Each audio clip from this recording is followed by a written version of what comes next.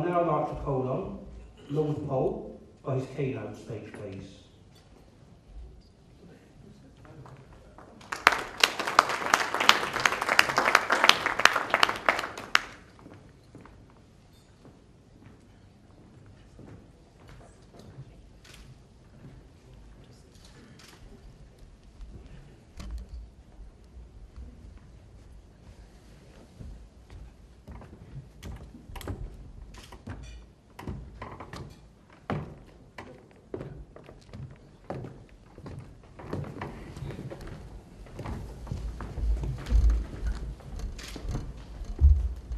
Mrs. Jagmohan Singh,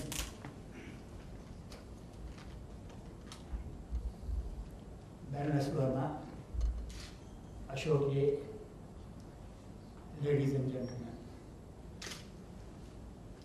Today we celebrate two things. One, the 25 years anniversary of the NRI Institute. But more than that, we celebrate the life of a wonderful person whom we all loved. There is a little history to the word NRI itself. It was in 1982.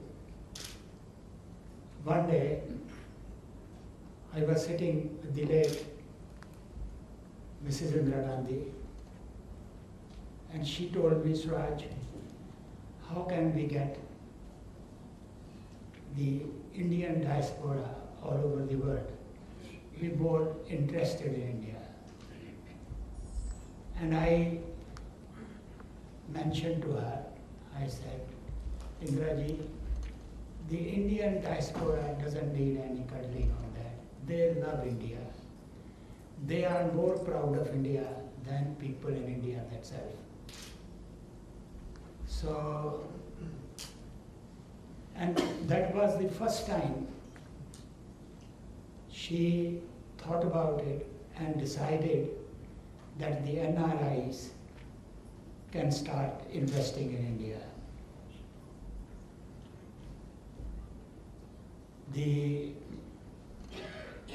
I was perhaps one of the first one who did that, because you can't make a recommendation and then find that you are not the part.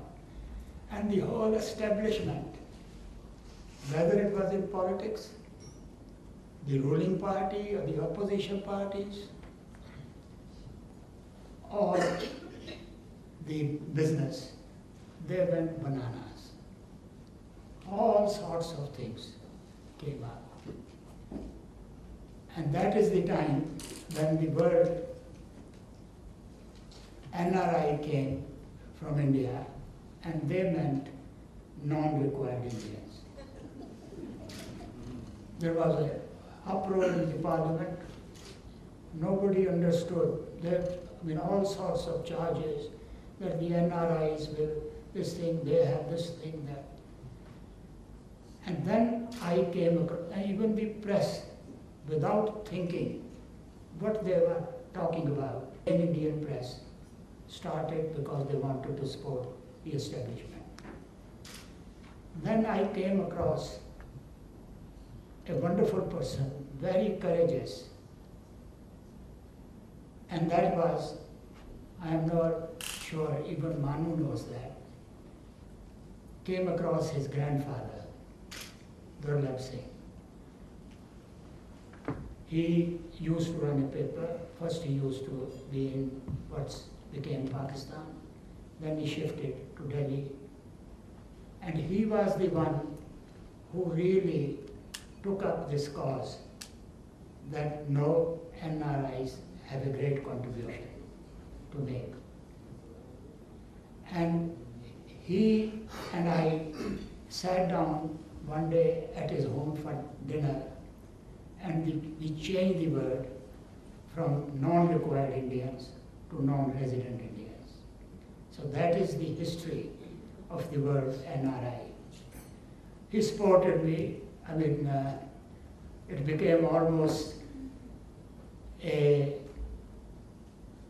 almost a major war between the establishment and myself. I lost a lot of money, but I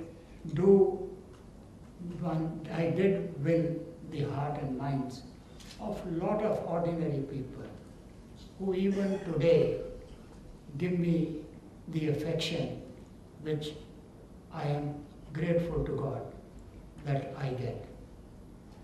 And then, unfortunately, he died only a couple of years after that. And Jagmohan used to sort of work with him, and he continued it in a very small way. And then one day he came, he says, Swraj Palji, I would like to start an NRI institute because there is a lot of potential.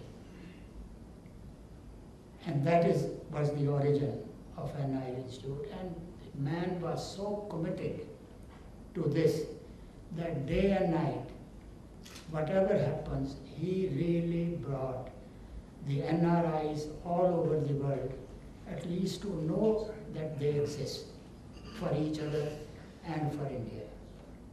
And we are all very grateful.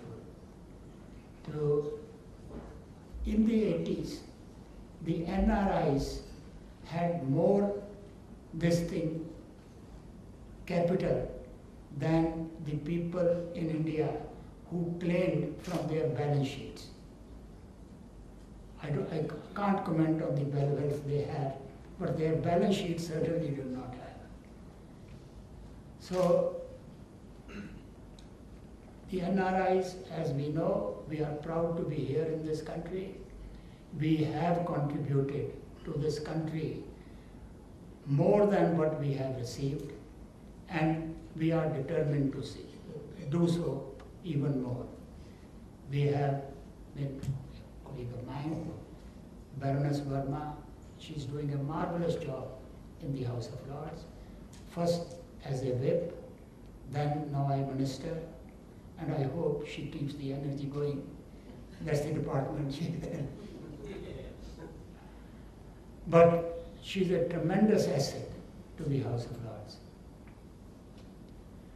And wherever you go all over the country, we have a very happy community, very successful community.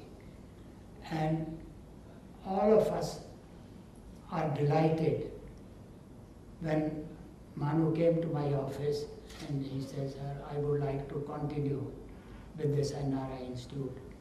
He had a flourishing business in fashion, and running an NRI Institute is very different from fashion industry. Fashion industry is far more glamorous, but I am glad he has taken on this mantle, and we certainly should support him. He has a great contribution to make to India and to the countries where the non-resident Indians are settled, including Britain, and we will be grateful to him, and we should give him all the support. And Sharanjit, I have known you when you were just a bride. And you have been a great support to Jagmohan, and I know you have been working very hard. Getting an organization going is not an easy task. And I know one thing, for a person who is married 56 years, that wives play a great role in the success of a person. I wouldn't be where I am without my wife, so I know how much you meant to him, and we are grateful to you. And we have all the best wishes for you and all the things. Thank you very much.